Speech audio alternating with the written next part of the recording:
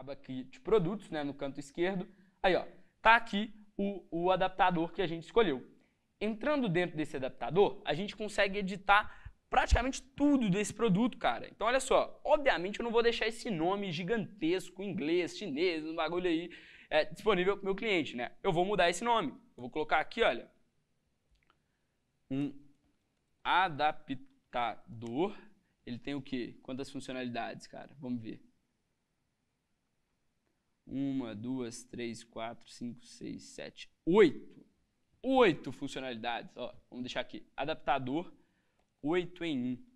É o nome do nosso produto, tá? Vamos conferir aqui, ó, em apps e canais de venda, gerenciar, e vamos conferir se está selecionado a loja virtual. Ela precisa estar selecionada, porque olha só, esse aqui é o status do produto, se ele vai estar ativo ou não dentro da sua loja, tá? Aqui já está ativo. Por aqui, a gente consegue adicionar esse produto nas nossas coleções aí, ó.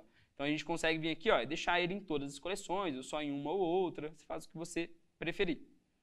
No caso de tags, essas tags aqui, galera, serve para você configurar duas opções. Primeiro, quando você deixa aqui a tag adaptador, por exemplo, quando uma pessoa pesquisar por adaptador aqui na sua loja, vai cair esse produto como resultado de pesquisa para ela, né?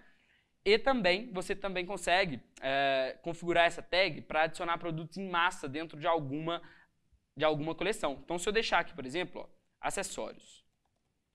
Lembra que na aula anterior, a gente criou nossa coleção e a gente selecionou a adição de produtos manual lá?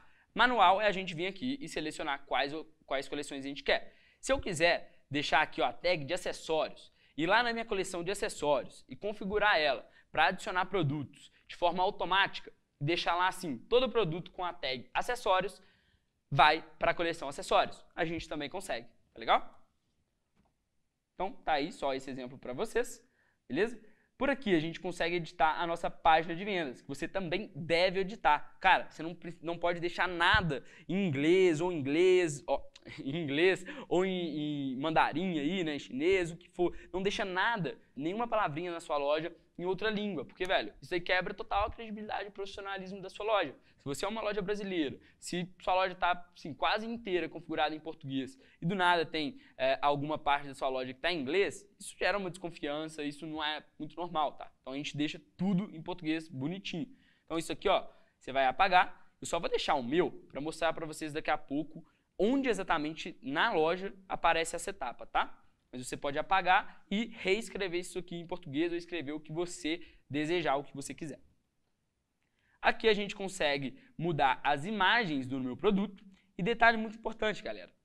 Toda imagem, como essa aqui, por exemplo, ó, que a gente não consegue remover os escritos que estão em inglês ou os escritos que estão com a marca do produto, tá vendo? Ó, a gente vai excluir da nossa loja, beleza? Então, só a gente clicar aqui, a gente consegue excluir essa imagem. E no caso das outras imagens, pô, Lucas, eu vou ter que excluir todas, velho. Eu não vou conseguir usar nenhuma imagem. O que eu vou fazer? Que imagem que vai ficar disponível para o meu cliente? Calma, relaxa.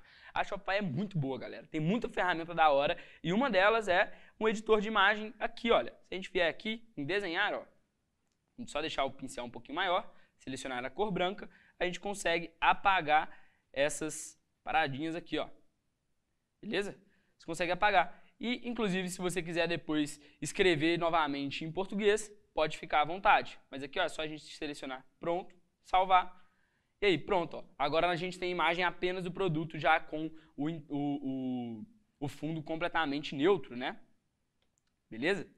E aí, olha, repara aqui, cara, tem opção demais aqui do meu produto, tem várias variáveis, né?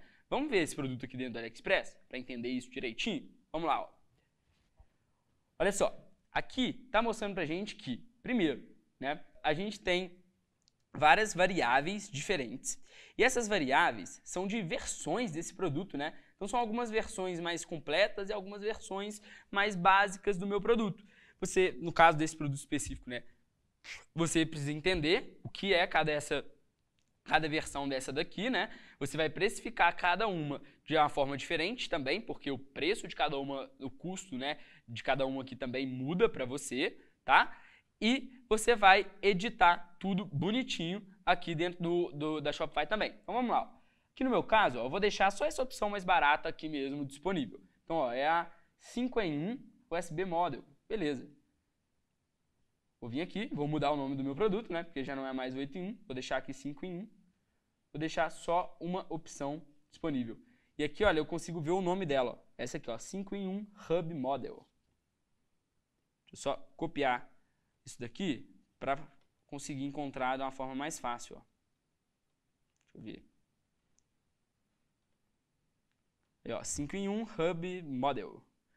Envio da China. Aí, olha, as outras opções aqui que teria também é do método de envio, né? A gente consegue aqui, ó, tá vendo? AliExpress Standard Shipping, a gente consegue ver que chega até dia 13 de setembro, aqui no caso, e dá para enviar esse produto, tanto saindo da China, quanto Rússia, quanto Espanha.